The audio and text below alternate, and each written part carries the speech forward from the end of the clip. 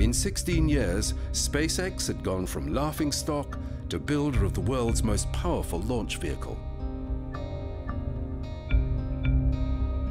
This first flight was to be a pure demonstration. Its dummy payload was Elon Musk's red Tesla Roadster. The car would go into orbit around the sun.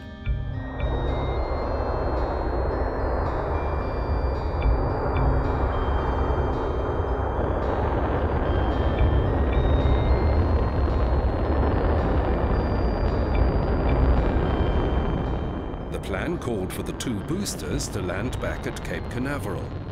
The central core would return to a barge at sea.